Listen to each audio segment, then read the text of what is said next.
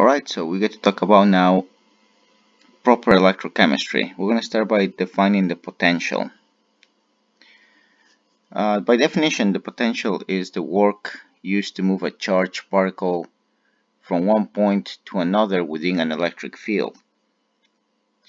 And formally, the potential has the following equation: the amount of work, the change in work associated with moving that particle in the electric field. And this depends on the charge, right? So you're actually dealing with work per charge as the value of the potential. And so the units typically go with potential are joules per coulomb, right? Joules per energy, and coulomb per the charge that you have present in there. And the joule per coulomb, we actually call it a specific thing. We call it the volt. But the thing I want to point out here is that because you're looking at the ratio of energy per charge, this is going to be a constant no matter how big a sample you have or how small a sample you have, because the charge will also change proportionally with the amount. And so the energy, which also changes, is going to be averaged out by the change in the charge itself. So the potential, which will be given in volts, is technically a constant no matter what amount you're dealing with. And that's going to have some consequences when we start looking at equations and combining equations together. Now the naught represents the fact that the potential is at its standard state, which means that the temperature is at 298 Kelvin. If you do have any concentrations, the concentrations are expected to be 1 molar. And if you have any gases, the gases are expected to be at 1 atmosphere pressure. Alright, so for instance, when you have protons in your balanced equation, the protons will be expected to be at 1 molar in the standard state, which means that the pH will be 0. Typically, we don't have solutions at pH of 0, so the standard state may not necessarily, represent the picture that we are observing in terms of our reaction setup. So we might need to change it, and we'll get to that later in the lecture. First, let's talk about how you set up electrochemistry experiments.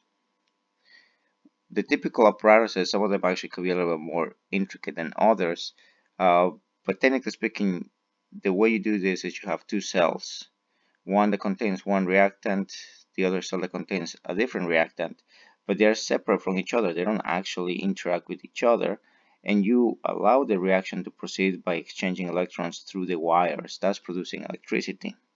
So typical experiments use electrodes like the ones that I'm showing here. Some of them are made out of gold, some of them are made out of platinum, some of them are made out of carbon. Some of them are actually little strips, as you can see right here, rather convenient. And then you have your potentiostat that provides all of the electrical potential to carry out your experiments. So your typical electrochemistry experiments revolve around 3 individual electrodes.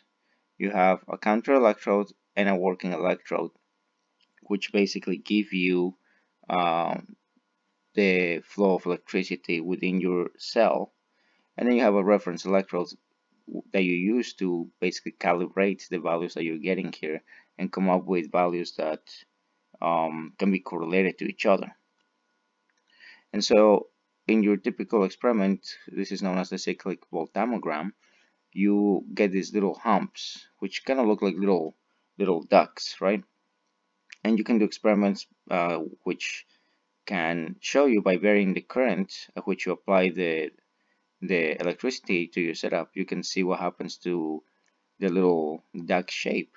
And generally speaking, if this is a reversible process, one where you can oxidize and reduce the species without it undergoing decomposition, what you see is this elongation of the upper curve and the bottom curve of the little ducky.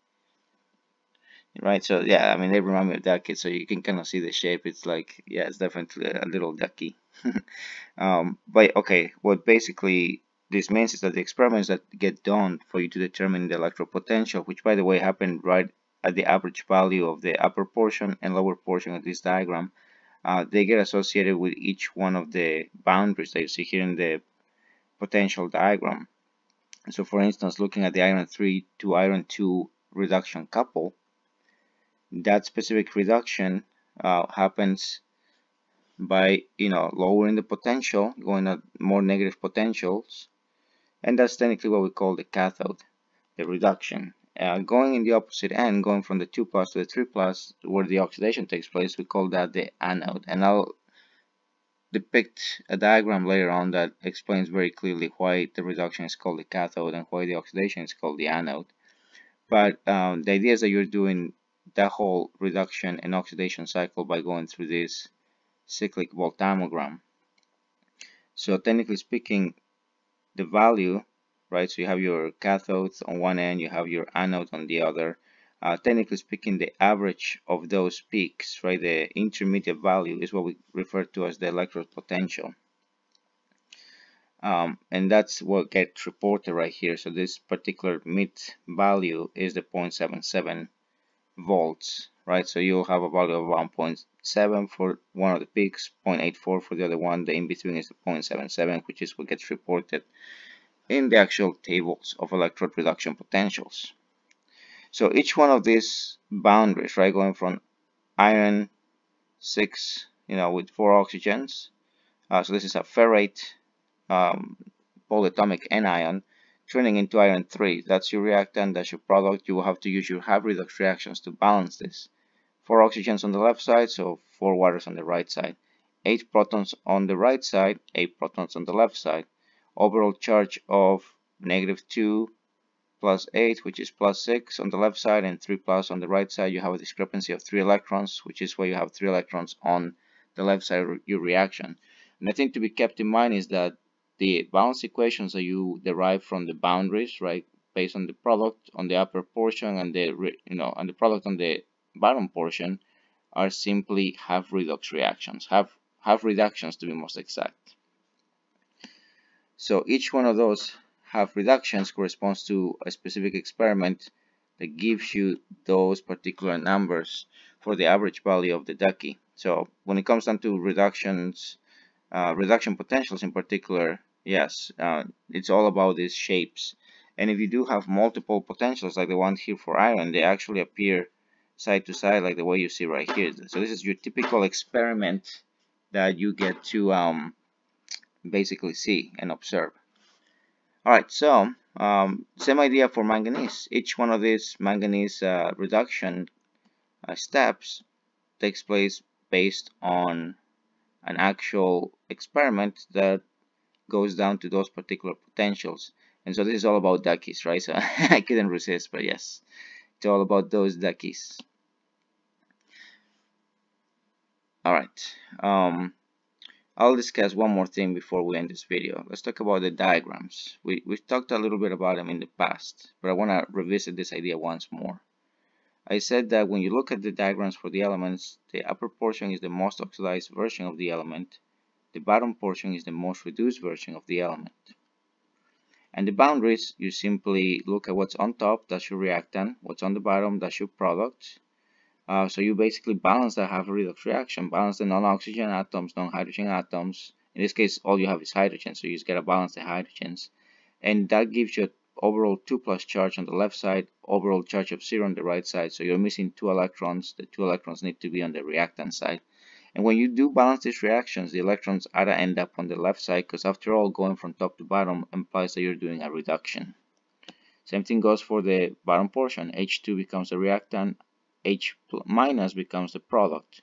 You need to have 2 H minuses, so you need to have 2 electrons as well to balance the charges. And each one of these reduction half reactions has its corresponding reduction value, potential value, which for H plus to H2 that's 0 volts, for H2 to hydride that's negative 2.25 volts.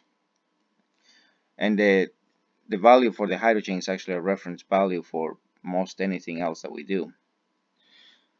Also, I did mention the metastable species in the red boxes here. They react with each other via a disproportionation reaction that yields the corresponding product on the top of the main diagram and the corresponding product on the bottom portion of the diagram. So from H2O2 you make O2, and from H2O2 you also make water. Now what I'm going to do is I'm going to balance all the reactions just to kind of give you some practice. So for the top one, O3 goes to O2, O3 is the reactant, O2 is the product. we have to balance the number of oxygens for each one of these. Oh, and we're just going to go ahead and write the reactant and product for each one of the steps. So from O2 to water, O2 is the reactant, water is the product. For H2O2, going to the bottom portion, H2O2 is the reactant, water is the product. Going to the upper portion, we'll have H2O2 as the reactant and O2 as the product. Alright, so we're going to balance the number of oxygens. You have 3 oxygens on the left side for O3, so you need to add 1 water to balance the oxygens. Over here, you have O2, so you need to have 2 waters on the product side. For H2O2, you have 2 oxygens on the left side, 2 oxygens on the right side. H2O2 going to water, you have 2 oxygens on the left side, so you need to have 2 waters on the right side as well.